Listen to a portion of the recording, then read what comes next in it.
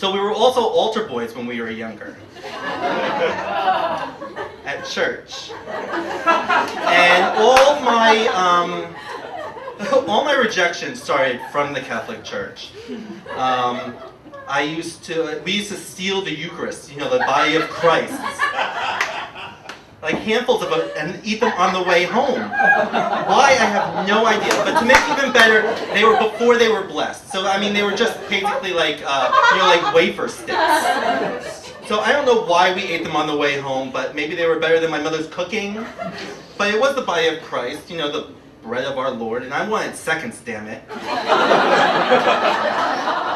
Also, I mean, having a twin brother being altar boys,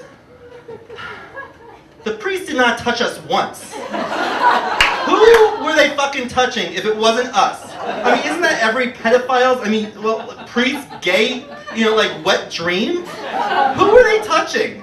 Rejection. Oh my God. Yeah. So, I was born, my parents are, by religion or something. My mother's Irish Catholic. My father's Jewish. He's from Queens, New York, and now he has two.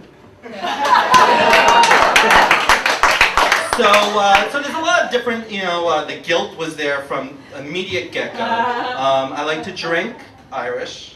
I don't want to pay for it, Jewish. Or I'm looking for or I want like a 2-for-1 special or a happy hour. I like to drink, but I like to be home before the sun's down. Day drinking is the best. I have an Irish temper, but I don't want to get hit in the face. I don't want, that's Jewish and gay, so. So a little bit of both.